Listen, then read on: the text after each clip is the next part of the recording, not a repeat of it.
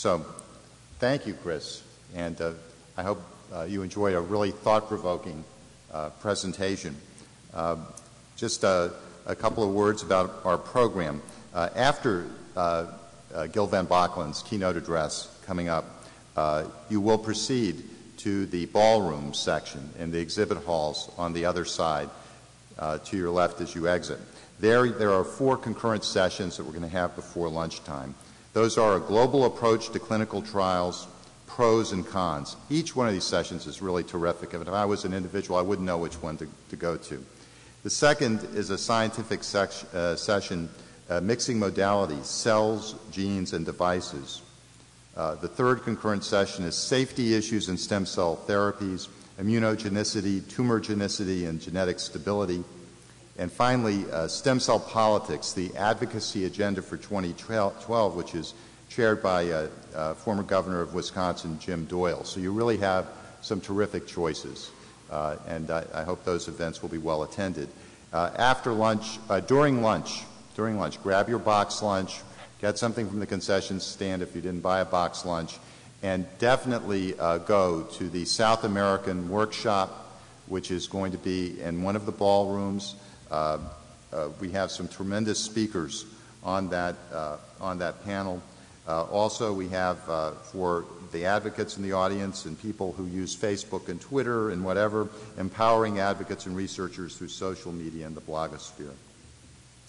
Our next speaker is Gil van Bokkelen, and Gil is the CEO of one of the most prominent companies in our field today, Athersys, a public company. When I think of Gil, I think of him as a leader. He is the chair of the Alliance for Regenerative Medicine. As many of you know, the Alliance is a very strong and emerging organization of companies, nonprofit foundations, institutions that are presenting an industry face for regenerative medicine and facing all the challenges that confront us, issues such as reimbursements. How are we going to move forward with cell standardization? How are we going to work with the regulators? So this is filling an unmet need in our world. So I'm delighted to present Dr. Gil van Bokkelen as our next speaker. Thank you, Bernie.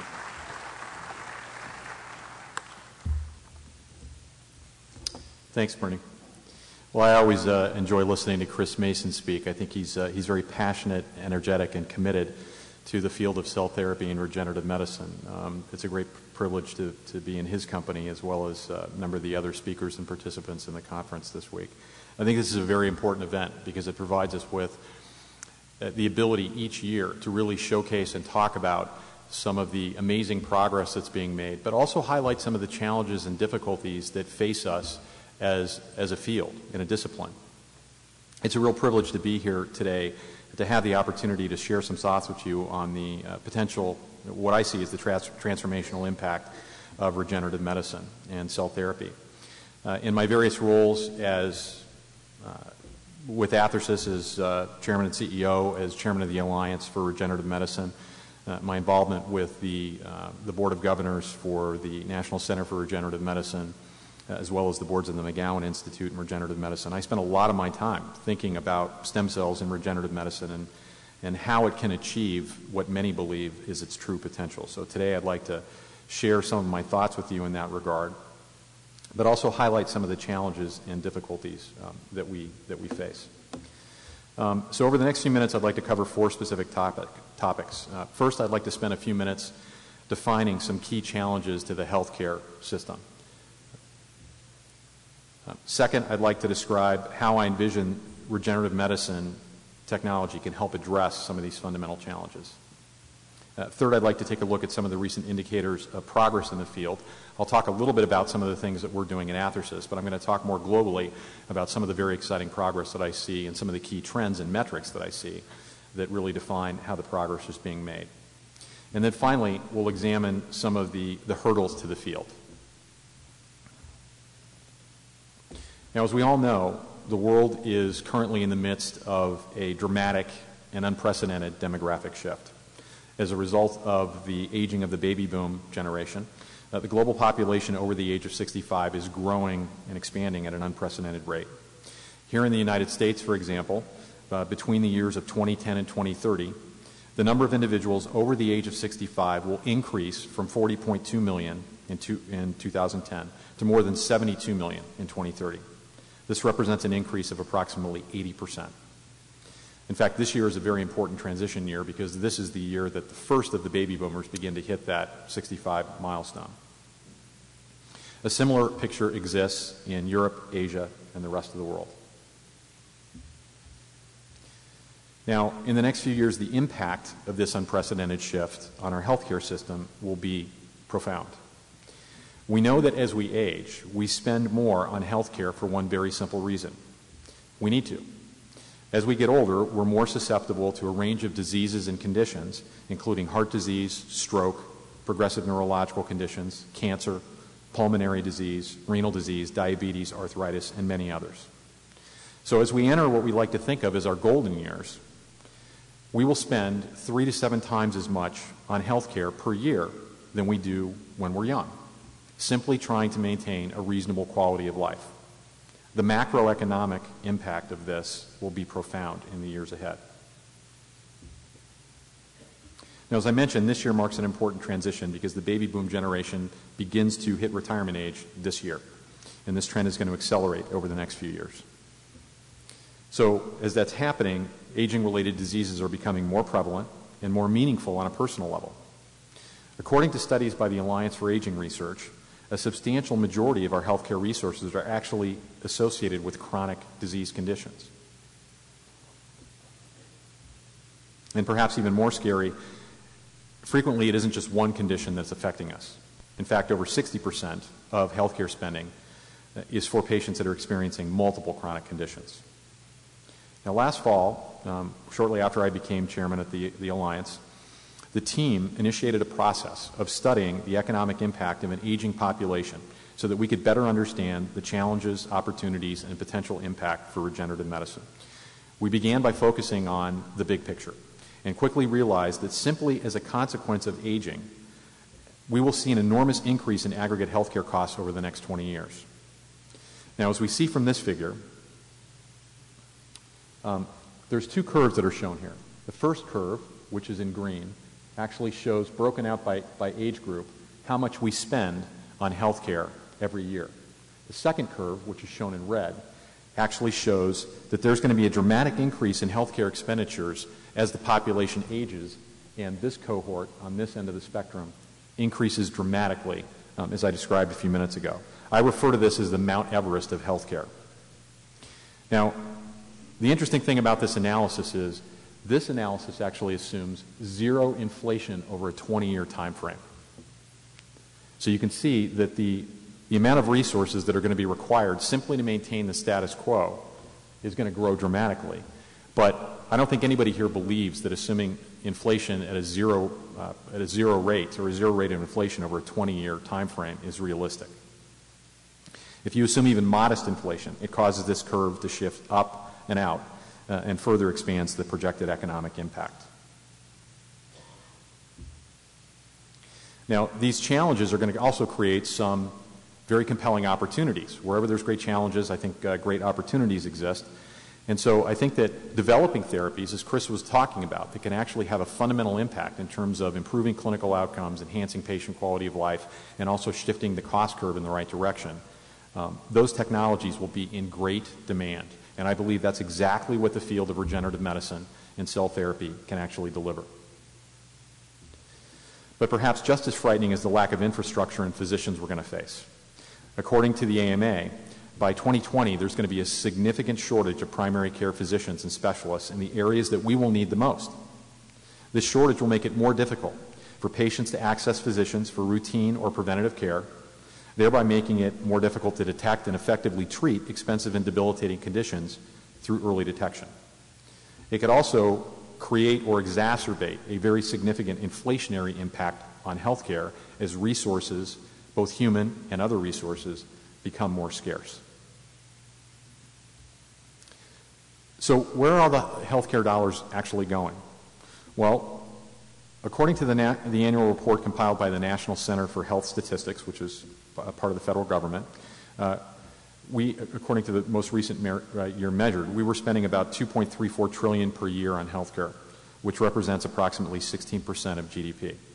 Now, the United States is frequently criticized for the high proportion of healthcare resources that we spend as a percentage of GDP. So statistically, it has not correlated with improved life expectancy or enhanced clinical outcomes or quality of life measurements, at least the way most people look at it.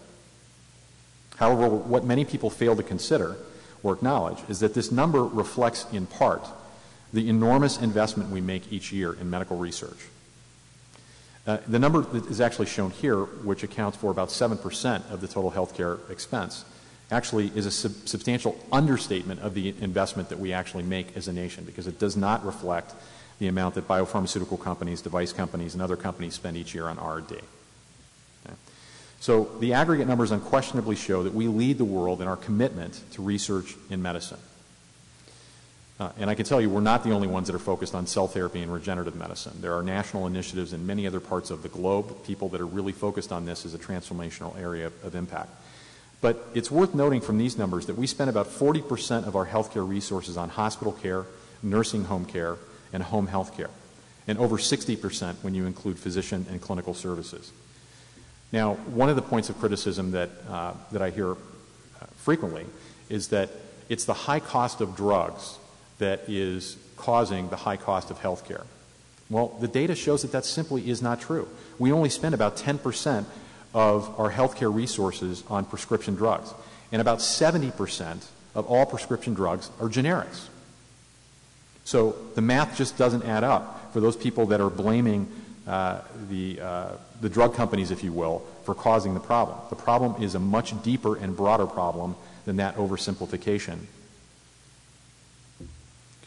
Now, as we've heard over the past couple of days, there are many areas where regenerative medicine can have a profound impact on clinical medicine, and I'm going to talk about some of these. There's exciting progress being made, as Chris and others have talked about. As we've already seen already, cells as therapeutics can achieve far more than the traditional concept of simply replacing damaged, lost, or injured tissue. We see more and more examples of how a range of cell therapy approaches can exert multiple therapeutic effects through what scientists or biologists like to refer to as trophic mechanisms, which is just a fancy way of saying that the cells are making multiple different factors to promote healing or speed tissue repair and recovery in multiple different ways. They can also regulate other cell types in the body and organ systems. So these therapies can dramatically enhance the body's ability to heal, and can do so in multidimensional and dynamic ways that conventional approaches, as Chris was describing, simply can't achieve. And I believe that's really one of the most fundamental and exciting elements of what we're doing in the field of stem cells and regenerative medicine. So I believe, and I'm sure that many of you would be inclined to agree, that regenerative medicine has the power to transform healthcare as we know it. But candidly, this transformation can't happen soon enough. In fact, in a study that was published earlier this year by the American Heart Association, it pointed out that in 2010 we spent about a little over $272 billion a year on heart disease alone, cardiovascular disease. And this just represents direct costs. There was another $171 billion in indirect costs.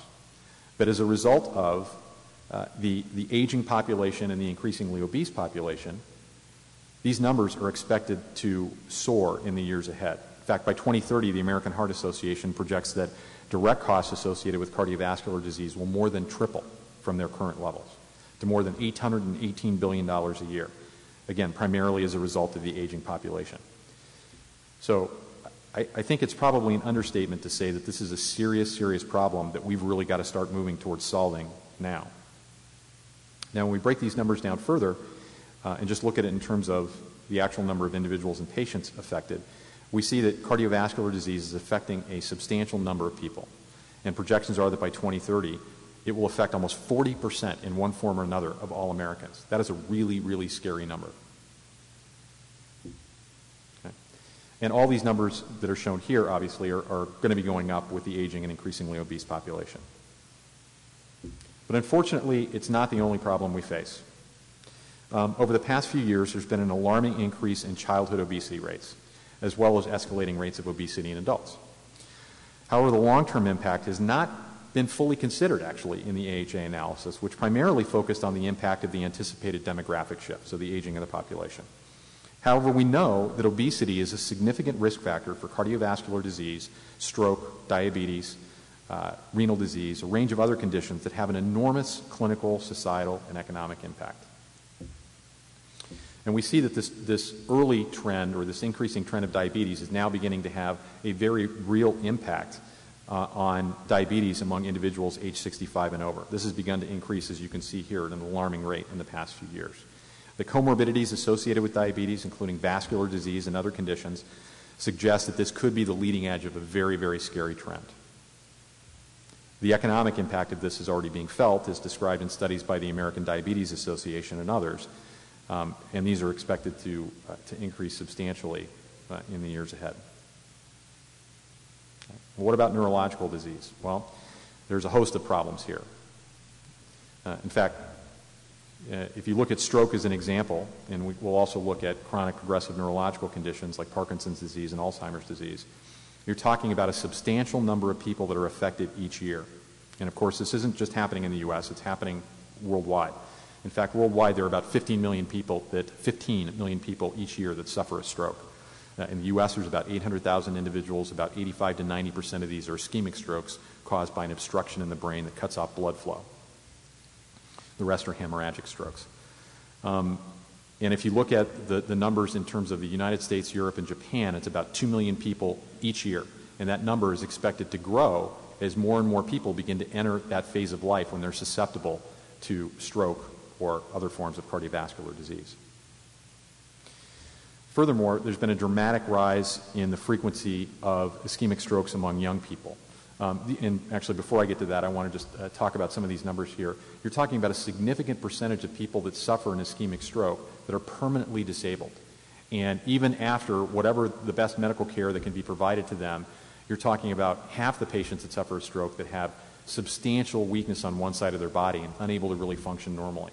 A substantial percentage that have chronic depression. 30% that can't walk without assistance, and over a quarter of people over the age 65 that have to be institutionalized. And the average time of institutional care for these types of individuals is multiple years. Okay? And it's incredibly expensive. The average cost of that is about $80,000 or more per year just for the institutional care costs. It doesn't include the other costs. So we've also seen this dramatic increase in terms of the number of strokes over the past few years among young adults. So we've seen the incidence of stroke rise by 50% among young males aged 35 to 44 and increase by about 30% among women of the same age. So these are big problems. Okay. In terms of the cost of care and the overall magnitude, it's staggering. I mean, we're talking about $73 billion a year in direct and indirect costs just simply for stroke care. So these trends that I described, the increased frequency, the impact that it has is very serious, and it's going to continue to get worse over time. And the currently available solutions have simply failed to address the situation in any meaningful way. The current best form of therapy, a drug TPA, which was developed by Genentech a few years ago, which is designed to dissolve the clot, is only administered to about 5% of the patients that have an ischemic stroke every year because 95% of the patients can't get to the doctor in time. So the best that we can actually offer these individuals is palliative care, physical therapy, rehabilitation, trying to keep them in a safe, clean, stable environment. Now, the other forms of neurological disease are just as bad and also have a substantial economic impact due to a lack of effective therapies. So the economic and social impact of Parkinson's disease is profound, and it's expected to grow even worse in the years ahead. Now at Athersys, and I'll talk a little bit about some of the work we're doing at the company, I'd just like to point out while I'm talking about Parkinson's, we're conducting work that's funded by the Michael J. Fox Foundation to explore how the stem cell therapy that we are working with, multi-stem, might have an impact on more effectively treating Parkinson's disease. We also have a portfolio of other programs in the neurological area, including stroke and multiple sclerosis, spinal cord injury, and others. And we are not alone. In fact, I'll show you some of the other many organizations that are focused on trying to treat some of the most difficult, challenging, clinical challenges, obstacles that we face in our healthcare system. Now, Alzheimer's disease is another chronic progressive neurological condition that with an enormous impact on both the quality of life and economically. Again, conventional treatment approaches have simply been unable to deal with this problem. Now, it's too soon to say whether cell therapy can actually provide an effective form of treatment for a condition like Alzheimer's disease, but there are many other neurological conditions that have an enormous impact on the lives of patients, their families, and the healthcare system where regenerative medicine and cell therapy might provide meaningful help. And if we can make a difference in any of these areas, I think the effects are going to be very far-reaching. Now, in the past couple of days, we've heard and seen some promising examples about how cell therapy may have an impact, but clearly there's substantial additional work that needs to be done. Now, there are many other areas where significant clinical advances are needed. As we age, we're far more susceptible to things like renal disease, chronic joint pain, inhibition or loss of function. In fact, by the time we reach 65, approximately half of us will experience frequent or chronic joint pain. But it isn't just joint pain. It's the loss of structure and function associated with aging and the onset of conditions such as rheumatoid or osteoarthritis. The effort to deal with these clinical challenges has led to an increasing number of joint replacement surgeries, which have helped many individuals. But these procedures typically entail extensive physical therapy and rehab. Obviously, they're quite invasive. Imagine what it would be like if we could prevent or slow the degradation using minimally invasive and more effective biological therapies that actually achieve effective tissue regeneration and repair. We could have a dramatic impact on the quality of life for many patients that otherwise watch their quality of life literally erode away. Now, I believe that the United States is fundamentally deeply compassionate and caring nation, and I also believe that this perspective is shared by many people irrespective of their political ideology. We want to help each other, but unfortunately, from a national economic perspective, we simply can't afford to pay for all the promises we've chosen to make to ourselves as a nation.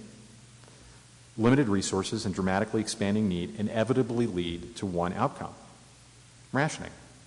In fact, it's interesting, yesterday there was an article on the front page of USA Today, and it proposed several potential things that we can do to help the Medicare system in the coming years.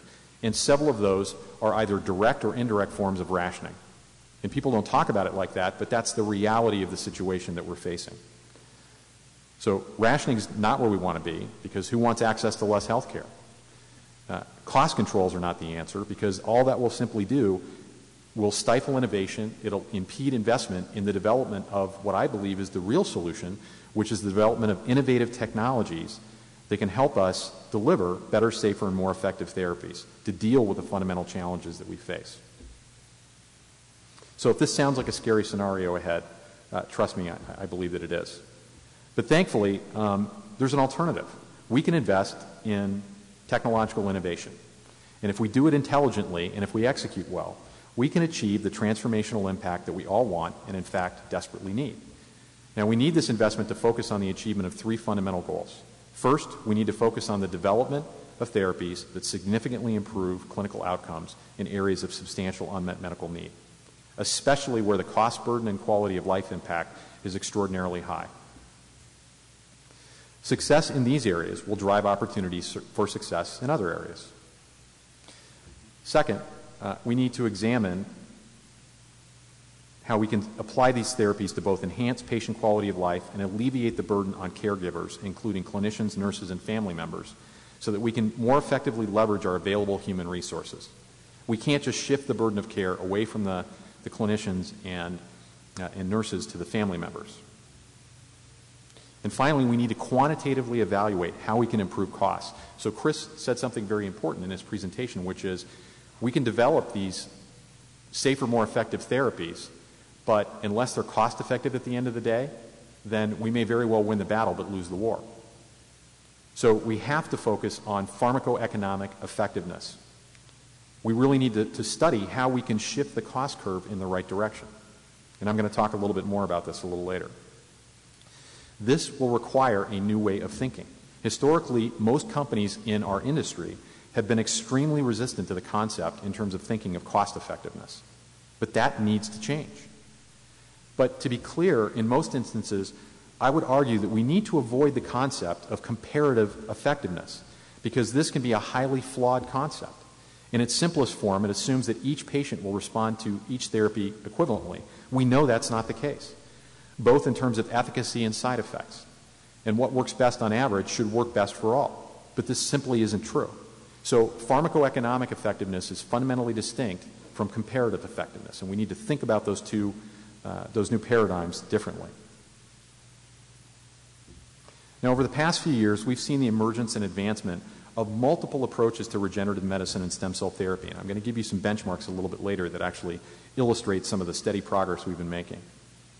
And we've also seen a steady advancement of programs into clinical development. But so much more needs to be done. Now, it's too soon to say which of these approaches will have the greatest clinical impact. I personally believe, as Chris and many others do, that multiple approaches will succeed. So at Athersys, we are developing an allogeneic, off-the-shelf, if you will, cell therapy product that we believe can deliver meaningful impact in multiple different areas of great clinical need. But I also believe that the autologous approaches and the tissue engineering approaches and other forms of cell therapy and regenerative medicine are equally valid and have tremendous potential in their own rights. So I believe what's going to happen over the next few years, and hopefully over the next several years, is that we are going to provide compelling evidence that these therapies can literally reshape the clinical landscape as we know it. And we have to do that in a very systematic, methodical way, through properly designed and executed, rigorously controlled, adequately powered clinical studies. Now, I could tell stories about each one of the organizations that are represented on this slide and the exciting work they're doing.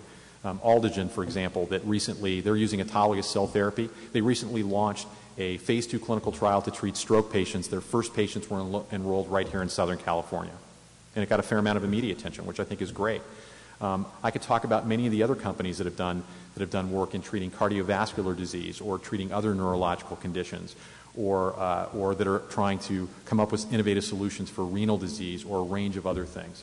And believe me, I'd love to talk about each one of these companies at great length. And I invite you to visit their websites, look at what they're doing, go to the website for the Alliance for Regenerative Medicine to really find out about some of the exciting progress. And of course, I couldn't fit all the logos on one slide. I could show you a series of slides, but I figured better to just describe it kind of qualitatively. There's some really exciting progress that's being made here. Now, what I'm going to do is I'm going to talk for the next couple of minutes about what we're doing at Athersys. Okay.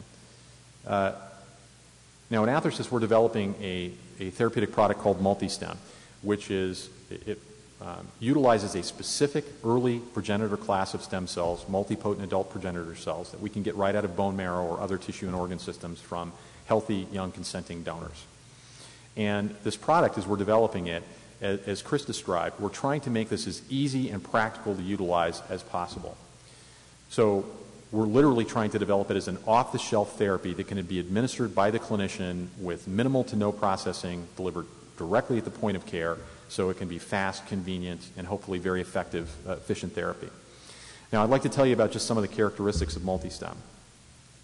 This is a product that we've demonstrated we can actually manufacture on an industrial scale. So because of the unique properties of the cells that we work with, we can take these cells and we can grow them up in very substantial quantities. In fact, we can actually take cells from one healthy consenting donor and we can expand the cells because of their unique growth properties to produce the equivalent of millions of clinical doses of material.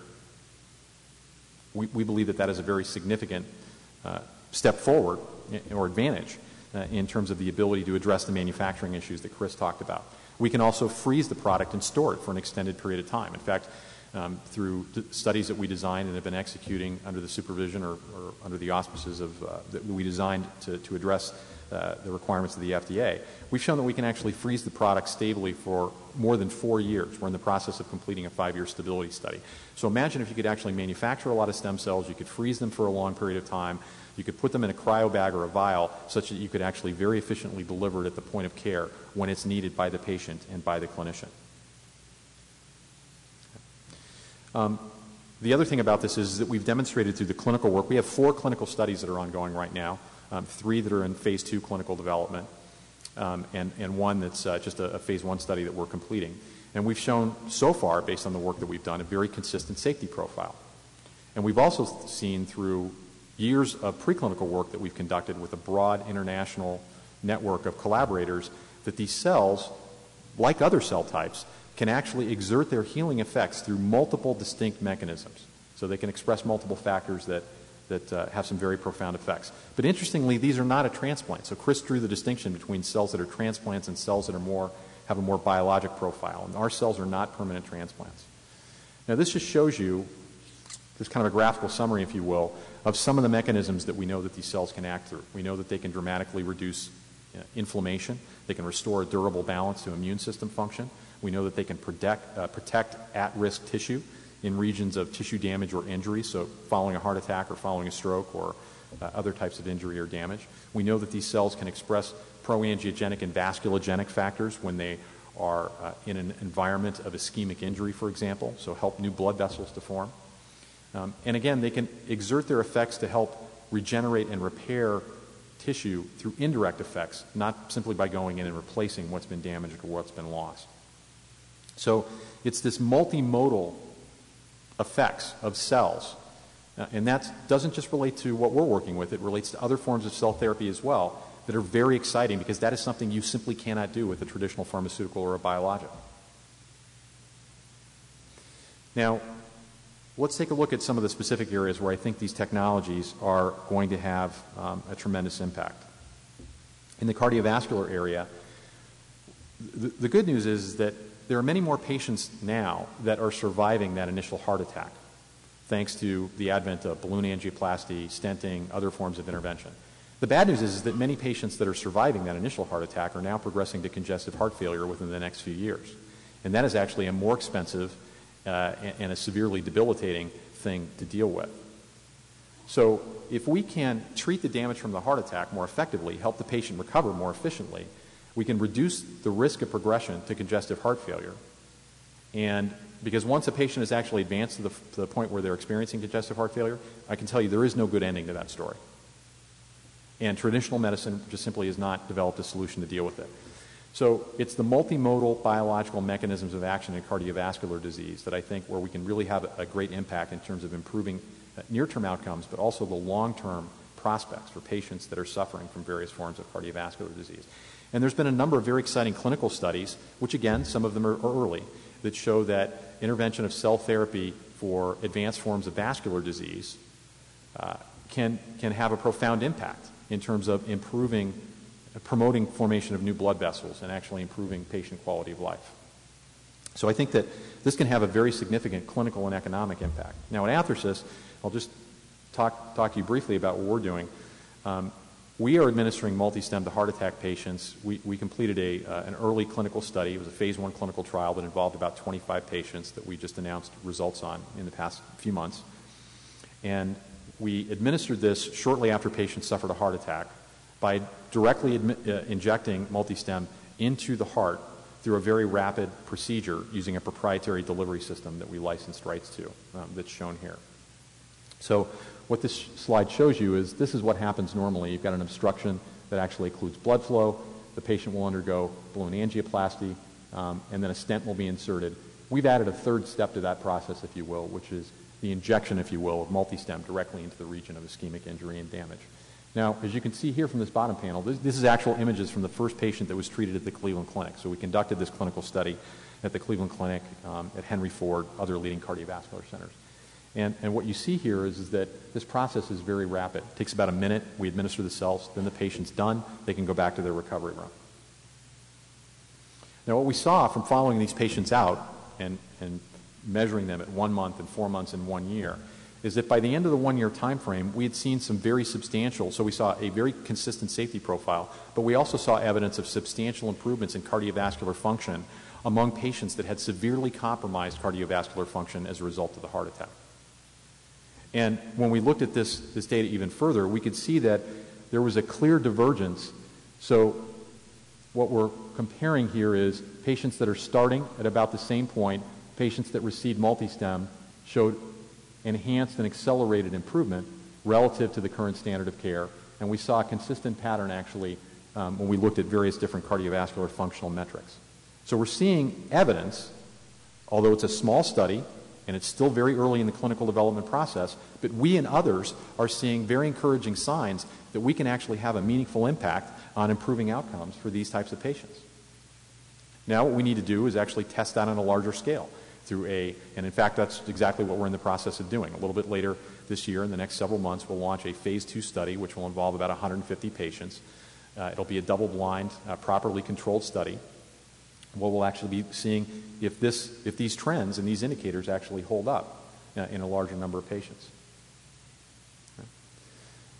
I think that the impact in an area like stroke can also be profound. So earlier I talked about the exciting work that Aldegen is doing. We also have a clinical program in stroke. In fact, we were just now in the process of launching a phase 2 trial where we will be administering multi-stem to about 140 patients all told in the trial. It'll be a double-blind placebo-controlled trial. And again, the exciting thing is that the multiple ways that cell therapy can actually have an impact on reducing the inflammatory damage, actually protecting and preserving at-risk tissue in the brain, and exerting effects through multiple different pathways.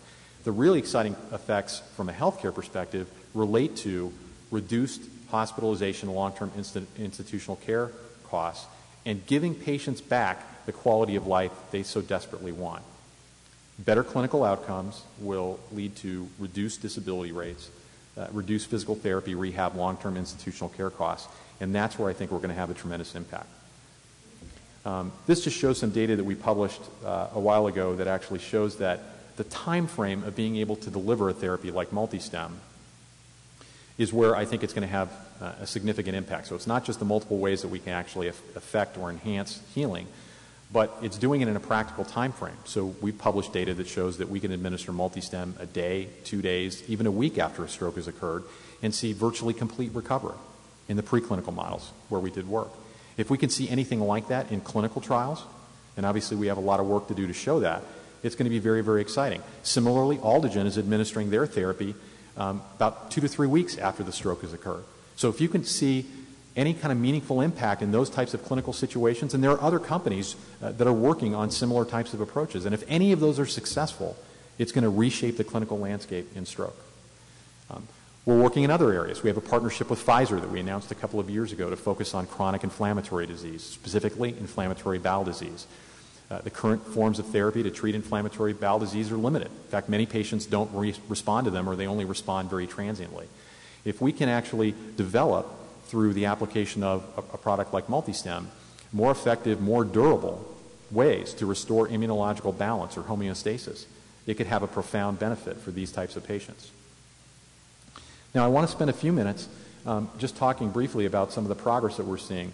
One of the things that we've started to do with the Alliance for Regenerative Medicine is to track the activity in terms of clinical trial activity. If you go on to clinicaltrials.gov, which is the repository, if you will, for information, high-level information related to clinical studies, you will find that if you do a search on stem cell clinical trials, you're going to find a lot of hits. You're going to find a lot of clinical trials that involve stem cells in one way, shape, or form.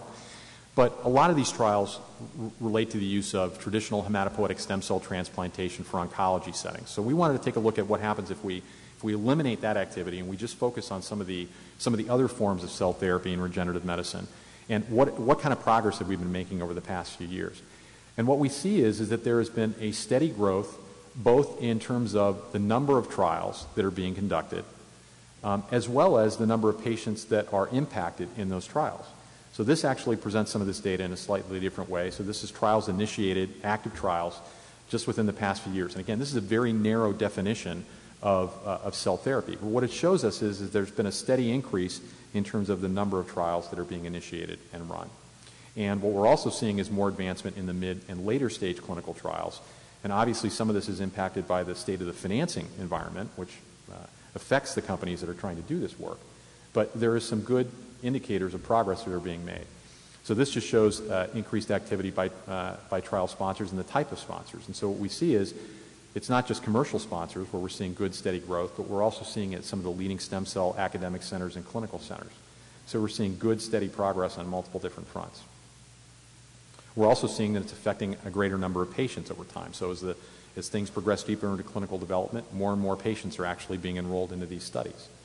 Which again, I think is an indicator of progress. Obviously, 2008 was a very unusual year for the entire industry. hopefully one that will not be replicated in full fashion ever. But I think that the point is that we are fundamentally subject to the whims of the capital markets. It doesn't make any sense to me, to be perfectly honest, why so many of the stem cell and regenerative medicine companies, the public ones in particular, should be adversely impacted by what's going on in Greece. I mean, we've seen companies just over the past few months in the summer lose tremendous amounts of value. Nothing has fundamentally changed with these companies. Their clinical programs are still advancing. Their technology is still valid and very promising. They can still have a transformational impact in many different areas of medicine. But the reality of it is that the capital markets behave the way they do. We can't control that. It's disappointing and frustrating, but it is what it is. We're also seeing that there are certain pockets of activity where a lot of this clinical trial activity is being focused in precisely the areas that we would expect, things like cardiovascular disease, neurological disorders, inflammatory disease, other forms of tremendous unmet medical need. Now, interestingly, we're seeing growth in particular types of clinical trials with respect to particular cell types. For example, there's a lot of activity around mesenchymal stem cells or mesenchymal-like stem cells, marrow-stromal cells, if you will. And so we're seeing a lot of increased activity around those particular cell types. Time will tell which of the cell therapy approaches that are being utilized is going to be the most successful. The good news is that we're seeing good, steady progress on multiple different fronts. Okay. There's also been an enormous growth in the number of publications that are being published every year. I mean, literally, there are thousands and thousands of publications related to exciting progress that relates to whether it's embryonic stem cells or neural progenitor cells or mesenchymal stem cells or others. And again, I think that's a good indicator because we're learning a lot more about the science and the underlying biology. That is critical to achieving that long-term goal, which is really understanding how these therapies can be effectively applied. Now, I think that just in summing how I think regenerative medicine is going to change healthcare, it really comes down to three specific things. I think it's focusing our efforts on areas of substantial unmet need where conventional treatment approaches have utterly failed. And I think that the impact can be felt across all major disease areas. And I've tried to just give you a couple of select examples today. I think that multiple approaches are going to work, as Chris talked about earlier. I think a lot of emphasis has to be placed on reducing the institutional care burden, significantly enhancing patient quality of life. But I also think we have to focus on substantially reducing healthcare costs. That's a critical part of the equation. Reducing hospitalization, reducing long-term institutional care costs, reducing home care costs. That will be how we have one of the greatest impacts in terms of transforming healthcare as we know it. Now, there are a few obstacles that we need to worry about. Obstacles on the regulatory front, the financial front, the clinical validation front. One of the mistakes that I've seen a lot of groups make is running small, inadequately powered, frankly not rigorously constructed clinical trials. We can't keep doing that. We have to hold ourselves to a higher standard. We also have to make sure that we're interacting with the FDA in a clear, effective manner so that we can work with them, not in an adversarial way, because they want the same things that we want. They want to see safe, effective medicines developed at the end of the day, and that's one of the very important things that the Alliance for Regenerative Medicine is doing. We also have to work on the acceptance factors. Now, this doesn't just mean physician acceptance, it means patient acceptance. Patients are becoming increasingly sophisticated in the age of the internet. They can do their homework. They can go online, they can look at the profile for the technologies of the medicines, and they can actually learn about these things, maybe not develop perfect understanding, but certainly get a lot of information. We also have to educate third-party payers. At the end of the day, we can develop therapies, as Chris was talking about earlier, but if we don't have the right dynamic in place, again, it may not achieve ultimately the clinical or the economic impact that we want to have at the end of the day. And this, again, leads me back to the need to actually evaluate in a rigorous and quantitative way pharmacoeconomic benefit. Now, the Alliance for Regenerative Medicine was established a couple of years ago to take on some of these challenges, to be a voice for policymakers and other parts of the regulatory environment and key parts of the industry, so that we could actually help educate them, interact with them, work with them, so that we could create a clearer, more efficient path so that we can hopefully accelerate and begin to eliminate some of the impediments that are really holding back the development of stem cells in regenerative medicine. And I think in the 2 years that we've actually been working on this, we've seen some exciting progress on a number of different fronts. And I invite you to go to the Alliance for Regenerative Medicine website to take a look at some of the things that we've been doing. I think one of the things we have to do is we have to explain more clearly just exactly how we can have an impact in each of these disease areas and how we can help improve the cost effectiveness of healthcare. And we also have to educate the public in a more effective way. So I think that there's a number of barriers that we're going to break down. We're actively working on this. There are some very specific things that I think we can get done. I think creating regional and ultimately a national and even international clinical trial network would be one great way to enable faster, more efficient advancement of programs into clinical development. I know Andy Grove talked yesterday about the frustration and the obstacles that relate to translational medicine. I think there are some specific things that we can do to overcome some of these frustrating barriers and obstacles that have been in our way. I think we need to put more effort on developing more effective preclinical models. A lot of the preclinical models that exist today that we have to rely on are frankly not good measures of biological activity for new therapies. So we've got to work with the NIH and other scientific leaders around the world to actually develop better, more effective models and then make those models accessible to everybody that really needs to get access to them. I think we've got to hold ourselves to a higher standard, as I mentioned, about clinical trial design. I think we need to safeguard against particular types of activities that are very dangerous and risky activities. So medical tourism, and I think there are good forms of medical tourism, and I think there are bad forms of medical tourism. And I think therapy in an unregulated, unsanctioned environment is a very dangerous thing. Yes, you want to be able to offer up hope to patients, but I think if you're not doing it in a very careful, rigorously done way, you're simply putting people at risk or you're offering them false hope. Again, integrating pharmacoeconomic analysis into our development approaches is critical. And I think working together, whether it's under the auspices of the Alliance for Regenerative Medicine or through other forms, will help us have the kind of impact that we can ultimately have. So with that, I'd like to close. I'd like to thank you for your time and attention. I'm not sure if can't take any questions? Yeah. But in any event, I'll be around for a few minutes after the talk, happy to answer any questions. I believe that regenerative medicine is on the cusp of really transforming medicine as we know it. And I think we're going to start to see the evidence of that within the next couple of years as more and more clinical data begins to emerge. We're not going to be able to fix everything. Nobody should be pretending that we can do that. And in many areas, we may not be able to approach curing various diseases, but I think what we can do is fundamentally improve the level and the quality of clinical care that is conveyed. And I think if we can do that in a few of these high-impact areas that I mentioned, it really will have a transformational impact. So with that, I'd like to thank you for your time and attention.